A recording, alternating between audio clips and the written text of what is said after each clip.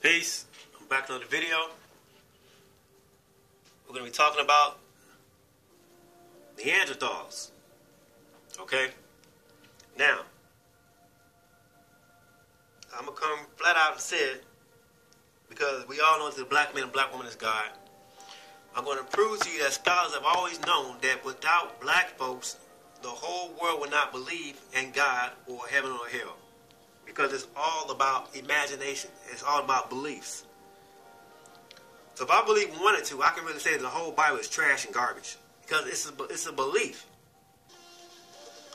It's not what you know, it's what you can prove. What can you prove? Don't just don't pull out some goddamn Bible verses. What can you prove? Okay? Now, this is a book right here called Chosen People from the Caucasus. Michael Bradley. Jewish Origins, Delusions, Deceptions, and Historical Role in the Slave Trade, Genocide, and Cultural Colonization. We're going to talk about these Neanderthals. We're going to talk about these Yetis, these abominable snowmen, the BigFoot, the Sasquatch. Who the hell is that talking about? I'm going to give it to you raw. Now, they're trying to shut this man up. Michael Bradley, this man right here. This book right here, you can read this for free. Michael Bradley, The Iceman Inheritance. Okay? I have this book. You see that I have this book. It came yesterday in the mail. And this book, The Iceman Inheritance, I read it online. I gotta have mine as a book format. And this should be in the mail tomorrow. And it's gonna ask you all your questions about where these Neanderthals come from, who these Neanderthals are today, the abominable snowman, the Yeti, the BigFoot, the Sasquatch. You're gonna find out who all of that is. And you've been looking them in their face the whole damn time, not knowing who it is. Now, before we get into this information about these goddamn Neanderthals, so you can scratch all that white people, European, Caucasian, you can scratch all that stuff. When you look at a so-called white person, they are Neanderthals. When you read this book, Chosen People from the Caucasus, and this book right here, Michael Bradley, The Iceman Inheritance, Prehistoric Sources of Western Man's Racism, Sexism, and Aggression, you're going to find out what all this is about. So you can call me a Bible denier, a Bible thumper. Guess what? I don't give a shit what you call me. You cannot refute these facts. And this is a white man admitting his own race of what his own people is doing. Now, because you got here, look at this junk. You got CNN News.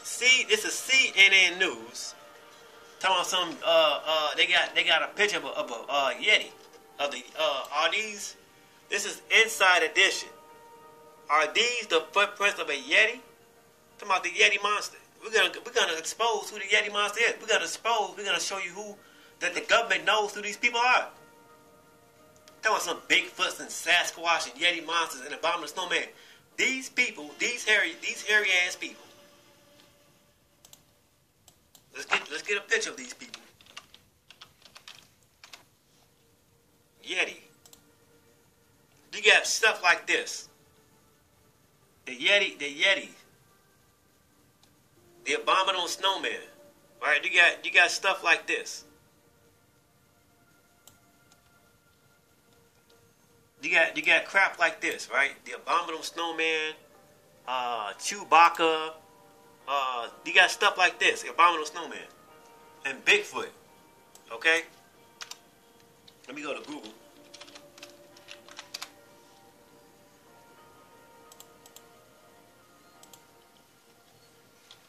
So you got BigFoot. Who the hell is BigFoot? So you got BigFoot. BigFoot or Sasquatch are said to be hairy. In the Bible it says that Esau came out hairy. See, watch what I'm going to expose the whole Bible. And you're going to find out what's really going on. So you got here, look at this. A 2007 photo of an unidentified animal that the BigFoot research field organizations claims is a juvenile Sasquatch. So you got something like this, right? You got crap like this. But they don't tell you who these people really are. These are people, but they're not telling you what's. You shave all this skin, you shave all this hair off of this person. You gotta find out who's under there. Now, let's go here. Let's see what the white man got to say. If you are not a full-blooded African or so-called African American, your ass is a Neanderthal. Come on, Mr. White Man, Mr. Neanderthal, give it to me. What you got to say? Really, this sounds silly, but this is really important cutting-edge genetics. One of the areas I'm really lucky I'm blessed to work in three distinct areas of biology: immunology, genetics, and reproduction. And on the genetics side, I get to go to conferences and hear about advances in genetics in all species. And I was just at one a couple of weeks ago down at the Cold Spring Harbor Lab in Long Island, and I learned a bit about what's being known about the genome of Neanderthals, the genetic makeup of Neanderthals. The genome sequencers, led by Svante Pavlo, who works in Germany, has taken tiny little fragments of Neanderthal bones, isolated DNA, and determined the genome of the Neanderthal, and used that information to determine, using genetic methods, how long ago Neanderthals and humans were a single species, where the common ancestor was. They've also been able to compare human genomes and ask the question of whether there's any evidence of Neanderthal genes in the human genome. And they've found that there is. And the amount is quite significant, upwards of 5 to 7%. Neanderthals used to live in the Neander Valley.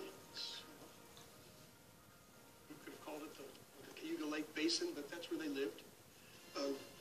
And out of Africa came the modern humans, and the word the geneticists use is admixed. They admixed with the Neanderthals. And they all used to live in caves in those days like this.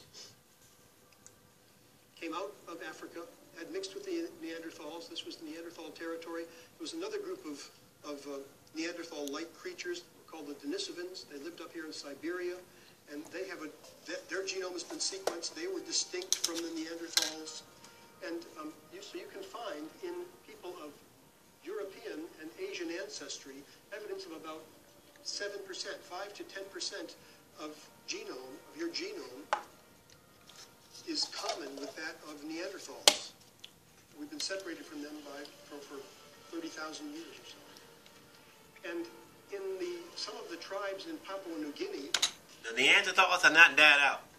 When you look at a white person, Hispanic, a Mexican, a Puerto Rican, a Scandinavian, a German, a French, a Dutch, if your ass is not a full-blooded African or African American, your ass is a Neanderthal. You are half human.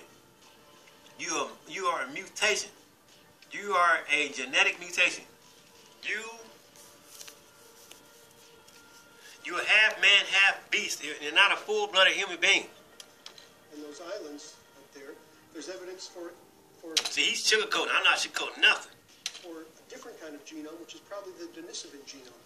And they might have 7% Neanderthal and 5% Denisovan. So they might be 12 or 15% different from us. And in fact, the Africans who came out from Africa have no evidence of any Neanderthal genes out from Africa. In fact, the Africans who came out from Africa have no evidence of any Neanderthal genes in them. Now, you heard what this white man just said. Now, let me go back to the conversation I had with this white man over the phone named Doug Vogt. He's a Neanderthal. Okay? And let's listen to what he said.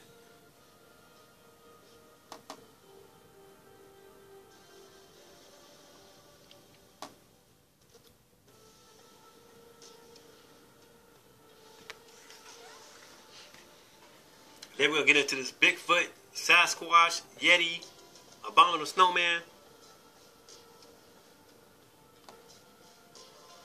Because I'm waiting for them. I want somebody to answer this question for me. When it says, in the beginning, God created the heavens and the earth, before man is made, who is writing for God? Who's writing for this nigga? You can't say Moses is writing for God because Moses is not born until the book of Exodus. You can't say Adam is writing for God because Adam is not born until the 26th verse in the book of Genesis, in the first chapter. So who was there to witness God creating all this stuff, doing all this stuff? That's because black folks came up with the concept of God. Because the black man and woman is God. That's how powerful our brains are. We came up with a concept of God because we could not figure out who or what put us here and how all this stuff came about. They said, okay, well, since black folks have been here since the beginning of time, they came up with the concept of God. And to prove that to you, we're going to go right here to what the white man says. In this book called The Africans Who Wrote the Bible, the creation of the religion and concept of God in ancient Egypt. And you can call me anti-Hebrew, you can call me anti-Israelite, all that stuff. I don't give a shit what you call me, because if you are a person who's living in this modern day generation, none of us was there back then to witness those events take place. None of us. Only thing we are doing is reading second-hand sources. Second and third-hand sources written by other men. And we are picking and choosing which one we feel is right. It is no different than what you do when you pick for a president, when you elect a president, or with politicians, politics. So it says today, the name of God is a household word in every religion and language around the world. Every people that do not believe in God and religion have the concept of God in the recesses of their mind and disbeliefs. Most Christians do not know how this God came to be because the apostolic fathers of Christianity never wanted it to be known that the foundational concept of God was conceived by the black people that were the ancient Egyptians. Most European scholars have long known that black Africans created the concept and religion of God. However, not many have had the courage and honesty to credit these black Africans with such creation. At least one scholar credited the Africans with creating the concept of religion, and he did so powerfully. So this is a man named Curtis Alexander quoted Peter Eckler saying that an imaginative and superstitious race of black men should have invented and founded in the dim obscurity of past ages a system of religious belief that still enthralls the minds and clouds the intellects of leading representatives of modern theology, that still clings to the thoughts and changes with its potential influence the literature and faith of the civilized and cultural nations of Europe and America. It is indeed a strange illustration of the mad caprice of destiny of the insignificant and apparently trivial cause that oft produce the most grave and momentous results. Peter Eckler points out that a group of ancient, imaginative, and superstitious people created a system of religion that still mystifies the greatest religious minds of the civilized world today. Guess who these ancient, imaginative, and superstitious people were? They were black people. what is worthy of note in this quotation is that Peter Eckler was a Jew. His are the people that have claimed before Europeans that they created the concept of religion of the godliness for over 2,000 years. However, he knew better. This quotation is therefore like a confession, as he wonders how such a great invention could have come to black people, a race of superstitious but imaginative people. However, it was because black people were superstitious and imaginative that they invented the concept of religion and godliness. It was the foundational concept of leading representatives of modern theology who acquired their foundational knowledge of theology from the foundational concept of these black people. So guess what? I'm not afraid of your heaven. I'm not afraid of your hell. Why?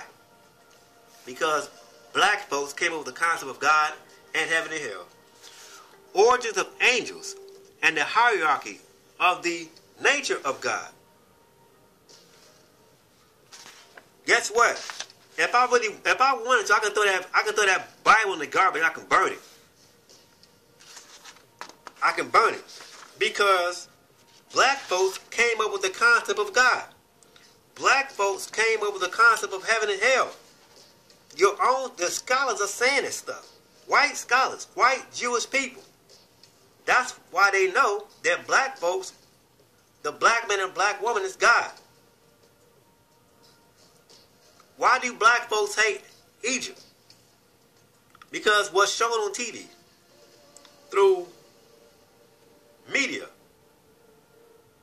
And who owns the entertainment media? White people, Neanderthals. Now, if you want to get this book, it's called The Africans Who Wrote the Bible by Dr. PhD Nana Banshee Darkwa, right? And it's going through all this stuff, and it's showing you the concept of how God came to be, who thought of God, who thought of heaven and hell, who thought of angels, black folks, niggas, Negroes. Origin of the concept of a male God who lives in the heaven. Origin of the concept of death, heaven, and hell.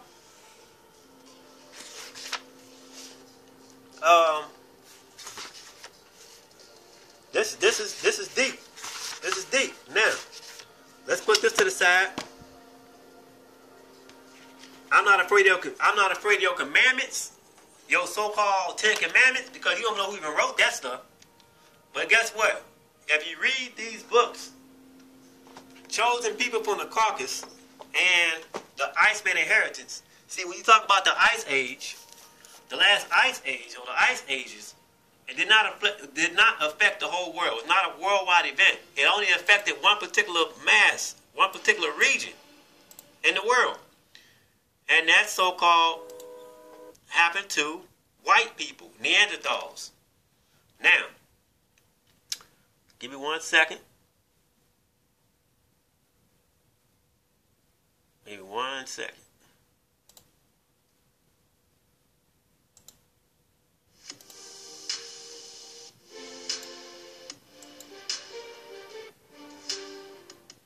See, I don't have time to sugarcoat and play games with you. You don't know what's going on in this world. Now, since I'm not afraid of your God or your heaven and hell, and you don't know that the God in the Bible is made up by white folks. They have inserted their imaginative creation of God, and it's Yahweh, Jehovah, or Jehovah, and he is the Neanderthal deity from the Caucasus Mountain. Now, let's get into this. Let's go back here to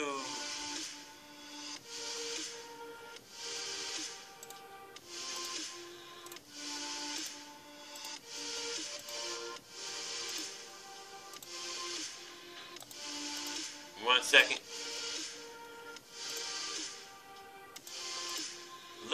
Okay, now this says, are these footprints of a Yeti? This is Inside Edition. This is just 2 days ago. All right. So it says here that they talk about these ape-like creatures that is taller than human. Now we're about to expose these. Let's go here to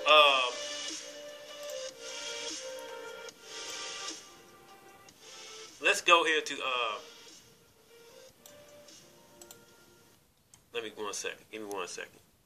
Give me 1 second.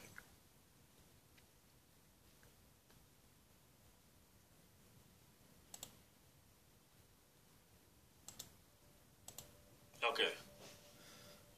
Let's do this. Okay. So this is called The Iceman Inheritance, a frightening publication history of Jewish media suppression. So it says, now, for the first time in 23 years, there's a new and revised edition of one of the most notorious underground bestsellers in North American publishing history. Possibly second only to the secret relationship between blacks and Jews.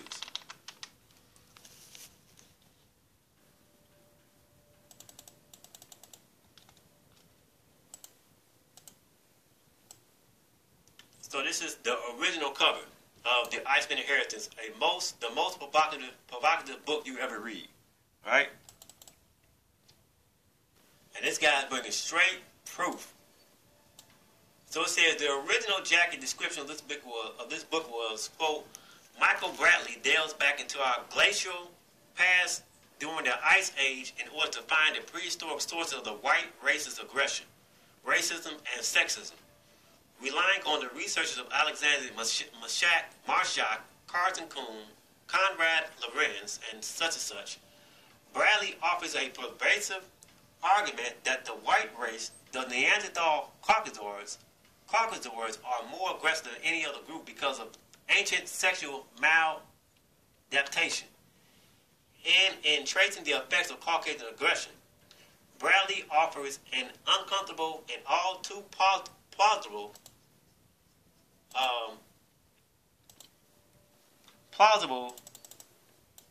pattern of human history. So I'm going to post this link in my description box. You can read this for yourself. Get the books, read this stuff, and you can see what the hell is going on. Now,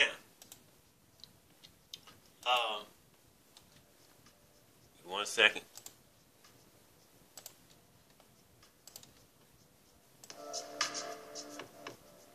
Okay. So now we're going here to the book, The Iceman Inheritance, right? The whole book for free. Okay?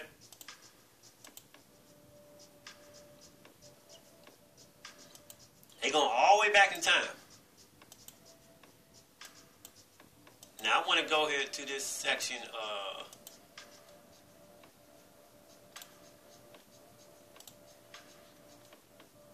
I want to see what their own people admit to doing. Okay. So this is the introduction. This book is racist. For, among other things, I will attempt to show that racism itself is a predisposition of but one race of mankind, the white race. I believe that I can show that our converging contemporary crises, like racism itself, have their origins in the prehistory of the white race alone. It says, we attribute various threats to our survival to man's folly, but this is a conscious and self-protecting euphemism. Nuclear war, environmental pollution, resource rape are all primary threats to our survival and are all the results of peculiarly Caucasoid behavior, Caucasoid values, Caucasoid psychology. There is no way to avoid the truth. The problem with the world is white men. Now, I didn't write this stuff. This is the man right here. He wrote this stuff. Michael Bradley. He's a so-called Jew. He's a Neanderthal. Now, let's keep on going. Listen to what they admit that the government does.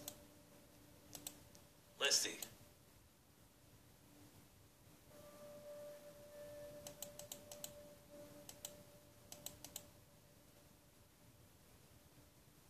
Now check this out. Listen to this. Listen listen to what these white folks do. Let's see here.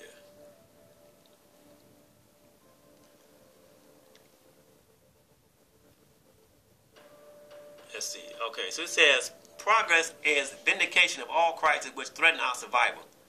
It is the materialistic conception of hope itself, and if little good can be said of us and our civilization, we Caucasoids can be proud that we brought progress to them. He says, after some hard thinking, medicine and literacy are generally cited as benefits enjoyed by them.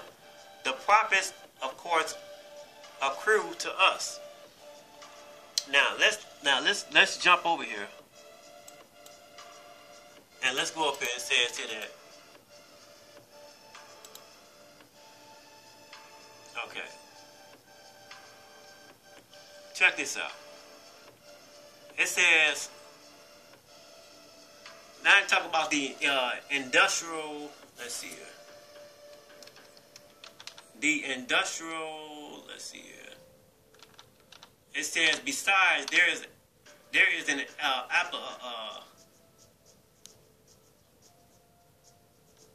apocalyptic geometry to progress, a dark Malthusianism quality to the entire concept. Let's jump down here. Let's get down to the good part. In 1974, the United Nations Worldwide Organization released statistics that were a bitter pill for our progressive pretenses to swallow. Now let's jump down here. Let's get down here to, listen to what they say. So they're talking about all this stuff, right? And it says that in addition to the well-known fact that the progressive pollution of our cells and our environment has increased, the incidence of degenerative diseases like cancer and heart disease throughout the Western world, there is the lesser-known fact that our war technology may very well be promoting epidemic diseases of rare virulence. More than one expert has voiced the opinion that the mysterious Legionnaire's disease which struck delegates to the American Legion Convention in Philadelphia in 1976 was caused by escape toxins associated with chemical biological warfare research. The swine flu SARS of 1975 and 1976 has also suspiciously military overtones. The four original casualties of swine flu were soldiers stationed at Fort Dix, New Jersey. Biological warfare agents are stored at Fort Dix, and the swine flu influenza is a prime CBW research agent. As early as 1969, U.S. Congressman Richard D. McCarthy published evidence linking epidemic diseases in men, domestic cattle, wildfire, and food crops to escape CBW toxins. Most incidents up until 1969 has taken place in the vicinity of Fort Detrick, Maryland, Pine Bluff, Arkansas, and Dugway Proving Grounds, Utah. CBW research installations. Thanks to experiments at Fort Detrick, Rocky Mountain spotted fever now in New England. At Venezuela occurs more wildfire in the southern eastern states. It says both are CBW experimental strains. In September of 1976, researchers learned that bubonic plague is present among Colorado wildfire in the vicinity of Rocky Mountain Arsenal, where that agent is stored. And it goes on to say that recent evidence raises the ominous possibility that CBW research may have already promoted a massive Clostridia epidemic among U.S. domestic cattle. Over the past 3 years, some 1,500 cattle in 22 American states have been found mysteriously mutilated. Mutilated is the misnomer. The dead cattle have been found with selected organs and tissues surgically removed, and the organs and tissues in question are usually those needed to determine the Clostridia infection. It says, of all mutilated cattle, later autopsies, some 40% have been found to be infected with the bacteria. Listen to this. The mysteriously mutilators, whoever they are, apparently use military helicopters, and the conclusion is becoming inescapable that they must enjoy government protection since the mutilators are never revealed by official researchers. Now, listen to what they say about the weather. The CIA report lists the adverse climate changes of the earlier 1970s. So they said that they are doing this stuff. The dust reflects more sunlight back to space. They talk about weather manipulation. Okay? Now, let's jump down here to, let's go to page, 100.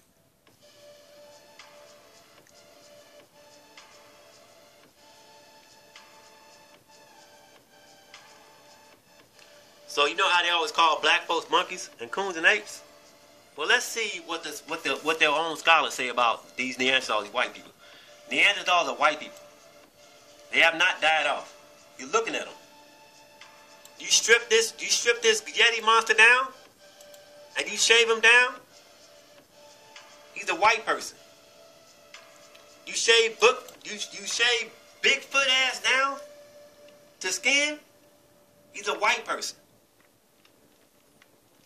Let's go to Google. I'm not hiding any books. Read this stuff.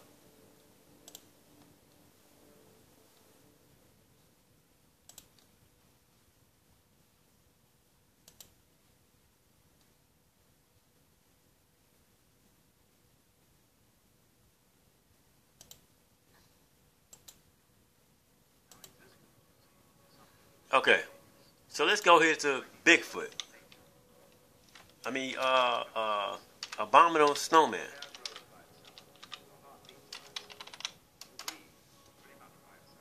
Images. These abominable snowmen, they're trying to find out where these footprints are coming from. They talking about these abominable snowmans and Bigfoots and Yeti monsters and Sasquatch are creatures. But these are Neanderthals. These creatures, these people, these are human beings. These are white folks. And if you strip down, they are not this tall. They are not no abominable snowman is not no 10 feet tall. These people are like 5 feet tall. The women are shorter. So you got Yeti. Yeti or abominable snowman, all right, it's said to inhabit the Himalayan mountains. Where's the Himalayan mountains at? The Himalayan mountains is in Asia, in Mount Everest. Didn't they say Noah's Ark landed in Mount Everest? Watch how I tell that battle apart. Watch how I show the Noah's a white man. Oh man, you all gonna be pissed off at me. You be mad at me. Watch how I strip that Bible apart. I'm gonna tear it apart. Watch how I show them through that those 10 commandments, those curses in Deuteronomy is not for us. Those curses in Deuteronomy were for somebody else. The original slaves, the first slaves to come here to the United States, were white folks. Were white people. So, if the first slaves to come here was white people, what were we doing? Who were we? We were kings and queens, gods and goddesses. Now, let's go back here.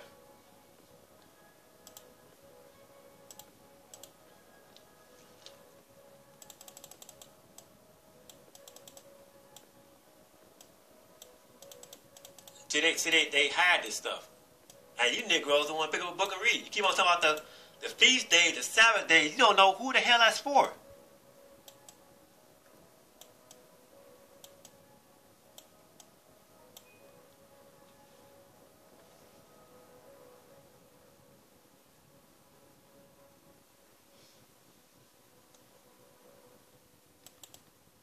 Now, let's go here.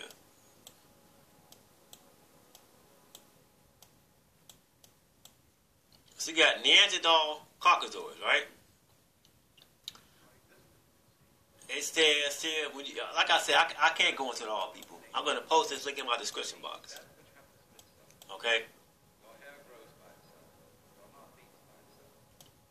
The Neanderthals people have not died off. They're still here. You're looking at them. White people, Hispanics, Mexicans, Mexicans. If you are not a full-blooded human, African American, your ass is the Neanderthal.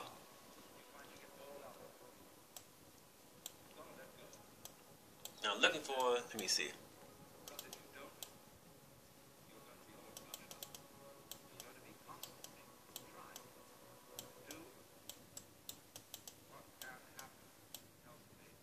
Okay, now check this out.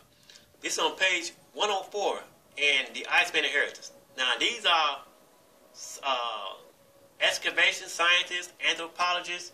Listen to what they say about the Negro. Okay? Now check this out. This is what the author says in this book. It says Neanderthal was human. Neanderthal, they are human. But it is absurd to call him Caucasoid. This is a quote. It is my feeling that Carson Coon was led astray by his view of race. It is my suggestion that Coon got the relationship between Caucasoids and the Neanderthals backwards. Neanderthals were not Caucasoids. It is the other way around. Caucasoids or Caucasians are Neanderthals. Caucasoids is the label we apply to the present historical inhabitants of Eurasia because they can be roughly differentiated from other kinds of men on the basis of Neanderthal vestiges they retain. This otherwise variable Eurasian population, that of the Caucasoids, just barely retains sufficient traces of very distinctive Neanderthal adaptations to justify regarding it as a group. Now let's jump up here. Now this is what they say. Okay? Both Ashley Montango and Ivan T. Sanderson have observed that the Caucasoids, far from being the most refined race, are actually the most primitive appearing and least refined race. Uh-oh.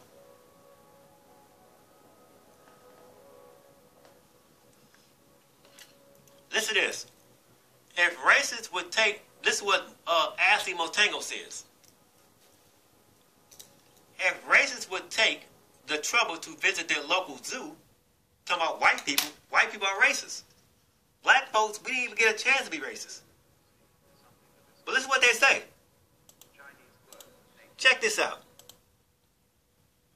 You are not no damn apes and coons and monkeys, you black folks. You're God. Now,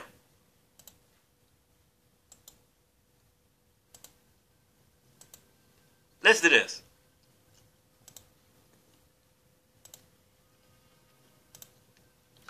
Ashley Montango says, quote, if racists would take the trouble to visit their local zoo and for a moment drop their air of superiority and take a dispassionate look at one of the apes, they would find the hair of these creatures lank, that their lips are thin, and that their bodies are profusely covered with hair.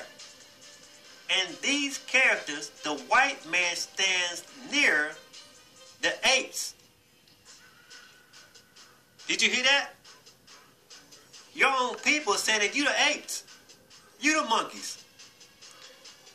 Ivan T. Sanderson says, quote, the Negro so-called race is apparently the newest and is the least pongid like of all. What does that word pongid means? It says, in parentheses, apes have no limbs and the straightest of hair, the shortest legs and the shortest arms, and a host of other features that are the exact opposite of those of Negroes. The most pongid-like are the Caucasoids, which have non-inverted lips, straight hair, and so forth. The Mongoloids are really different from the both. Their long head hair, round in section, and their absence of body hair is very odd. So also are the proportion of the parts of their limbs with small hands and feet, short lower limbs and upper and long upper. Now, you hear what the white man just said. Now, let's go into this book right here, far around the time. Chosen People from the Caucasus. Michael Bradley. Listen what they say. Let's see.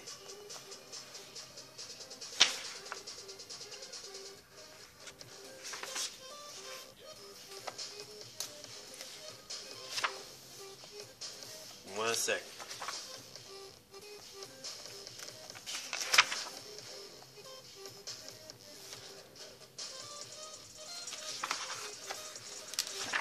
You strip the Yeti monster down, Bigfoot, Sasquatch. Those are white folks. The Sasquatch, they can talk. They got documents on them. Russian documents.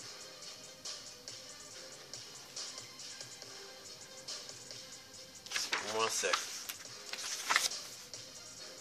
Okay, here we go. Let's see.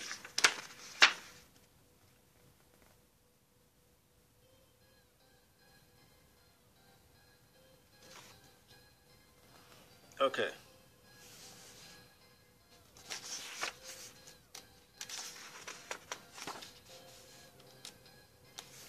Okay, here you go.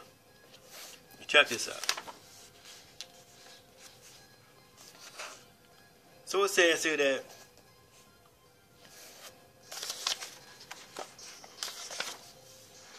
okay. So they have different names for these so-called human beings. The Yeti monsters, the Almas, these Kaptar, Gully, Yavan Almas had a primitive form of language.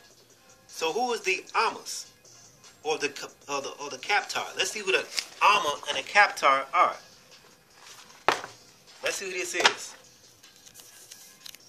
They have all this stuff documented. So they call it the Kaptar. The Kaptar. That's another name for Bigfoot. See? When you type in Kaptar, it comes out the Almas or Ama. Turkish, Mongoloid for wild man is a purported hominid cryptozoological species reputed to inhabit the Caucasus, the Pamir Mountains of Central Asia. Okay? Now, here it is, Almas. Similar creatures. Skunk, ape. Bigfoot, Yeti. Country, where they at? Mongolia, Russia, Central Asia, the Caucasus. Your Bigfoot, Yeti monsters, Sasquatch, these are white people. These are Neanderthals. They can talk, but their speech is very primitive. Now, so it says here that, listen to this.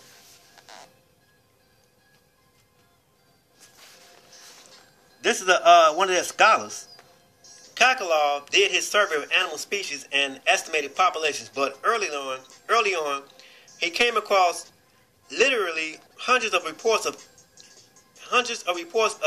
an animal so strange and intriguing that this creature actually became the emphasis of his massive report. Mountain villagers of the Caucasus called it the Kaptar. Further east in the Hindu Kush and Pamirs, it was called the Gully Yavan. While the people of the Tian Shans, the Altai Mountains on either side of the the Zungari Gate called it an Amos or Amos. The names might change from place to place, but the descriptions Kokolov gathered were remarkably consistent. Listen to this. It was short, but very massively built. He was a very massively built human being. It had a big head. Females had huge hips and huge pectoralis breasts. Females and young ones traveled in fairly large groups, but the males seemed to be the solitary. They could range in color from black furred to almost blonde furred, but the most common color was a sort of rich mahogany. Are you hearing this? A mahogany. Okay? Now, I'm going to have to make a part 2 to this.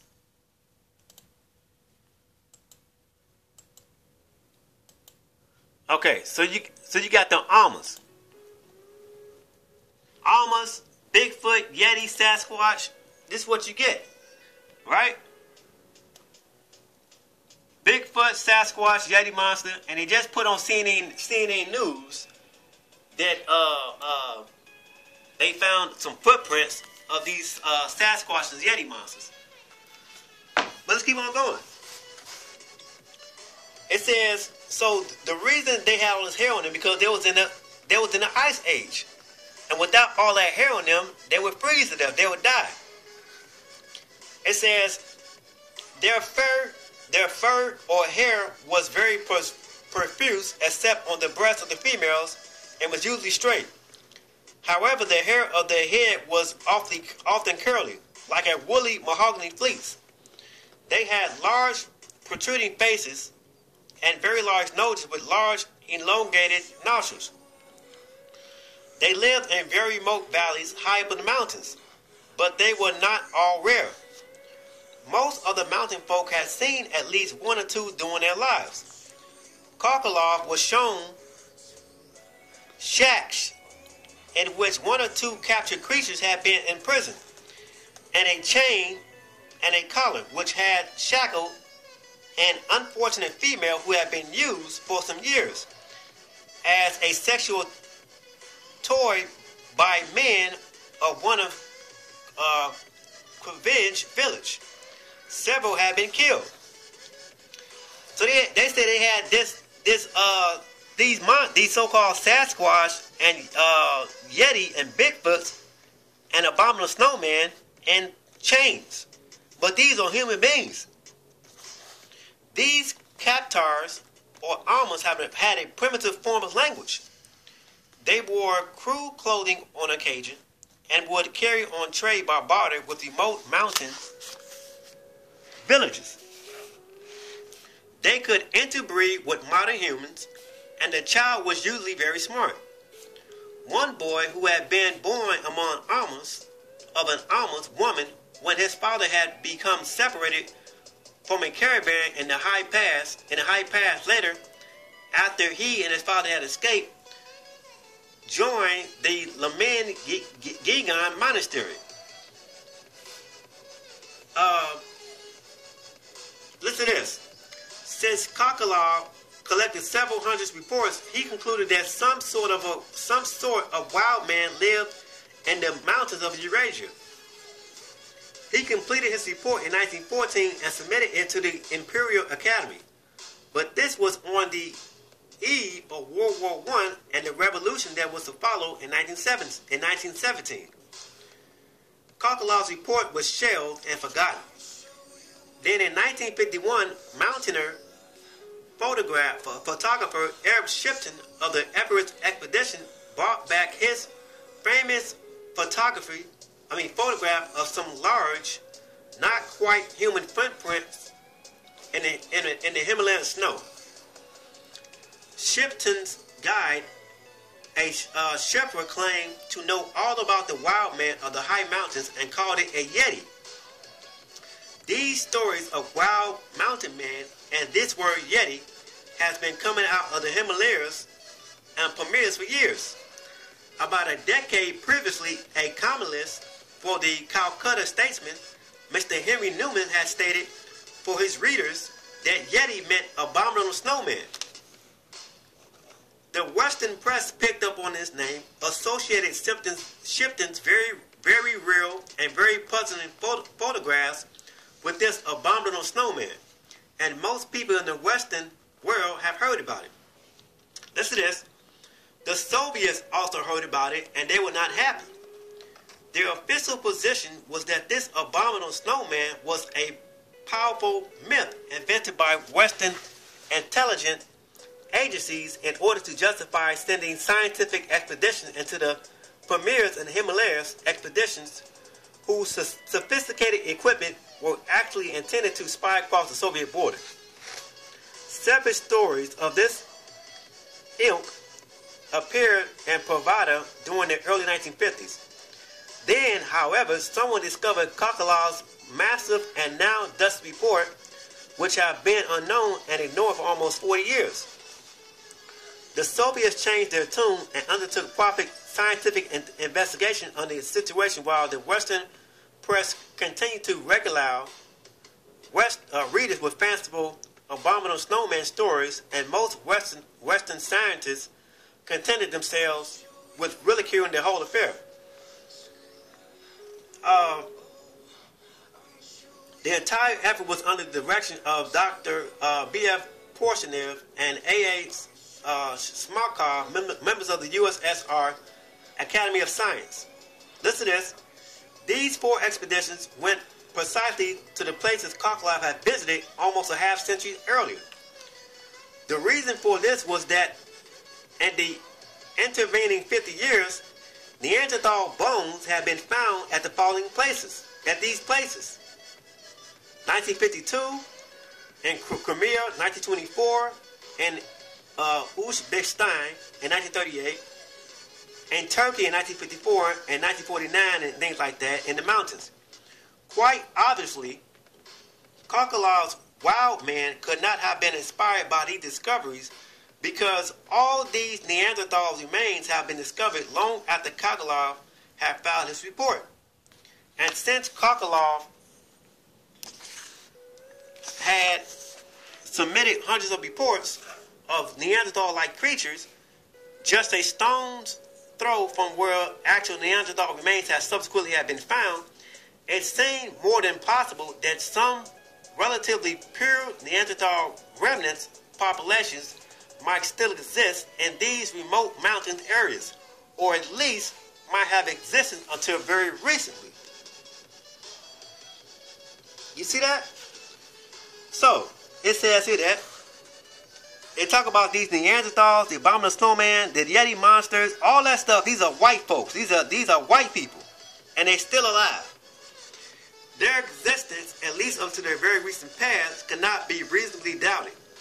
And from what is known of human evolution during and since the last ice age, these captors and kindred creatures can only be purely Neanderthals. These creatures must have migrated higher up into the mountains as the climate warmed, seeking the kind of weather for which they were adapted. These people, these Yeti monsters, BigFoot, Sasquatch, abominable snowman, these are Neanderthals. These are white folks. So, you put a white person up against a Neanderthal, these are white people. If your ass is not a full-blooded African or African American, your ass is a beast. You're a beast. These are not my words. These are their words. Now, so you got BigFoot or Sasquatch. Sasquatch. Now listen to what Sigmund Freud, he knew about this stuff. And they hid his papers.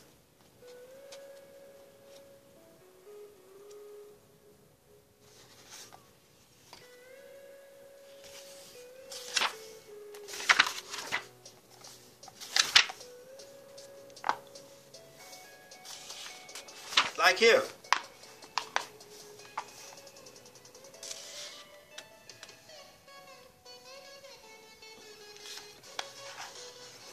Let me see, I got 5 minutes left. In the early 1980s, a West German researcher named Smits was working on a book about the career of Sandor Ferenczi when, in a trunk full of papers and correspondence, she came across a 12-page tract and Sigmund Freud's handwriting. Freud had written this essay in 1919, but its existence had been unsuspected for over 60 years. In this newly discovered essay, Sigmund Freud came pericularly close to overturning his own theories of psychosexuality and psychotherapy because he concluded that many, or even most, acute anxiety neuroses stem not from childhood trauma, but from racially remembered century-long trauma of trying to survive during the last ice age. According to this short 12-page essay, surviving outside the Stone Age caves was so brutal that the only respite from it were perverse sexual pleasures within the caves where Ice Age men took their frustration, aggressions, and fears out on their on their women. Freud's brief essay was published, but copious notes and comments by Harvard University in 1987. It was published in 1987. Now, it says here that a phylogenetic fantasy argued precisely what the Iceman inheritance had argued 9 years earlier, but on a considerable morally scientific grounds that Sigmund Freud, quote, that much, he said, he's talking about white folks, Neanderthals. He says that much of our behavior, the way they act, so he's saying that the reason they do the things they do, or the way they act, or how they act, is because that he says that much of our behavior was conditioned by the Ice Age evolutionary experience. Behavior still genetically transmuted and or selected by cultural values of Ice Age profile, that the essence of this aggression behavior was psychosexual maladaptation. Thus, the Iceman inheritance came to be supported by a lost work of none other than Sigmund Freud. Who was Sigmund Freud? Who is this white man? This Neanderthal.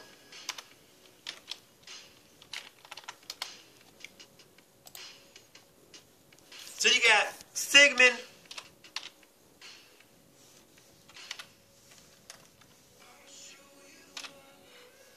Freud. This white man. He's a Neanderthal. He's known for psychoanalysis.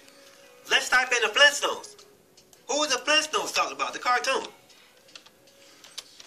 The Flintstones.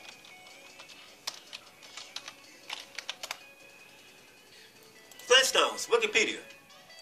Flintstones is an American animated sitcom and whatever, blah, blah, blah, blah, blah. And it says that the continual popularity of Flintstones stems from the Stone Age setting. Let's drop down here. What does it say? This show is a comical satire version of the Stone Age, which, although it uses primitive technology, resembles mid-20th century suburban America. The plots deliberately resemble the sitcom era with the caveman, Flintstone, and rubble. So they said these people are cavemen. These people live in caves. The Flintstones. Here it is, the caveman. Flintstones. When you click on caveman,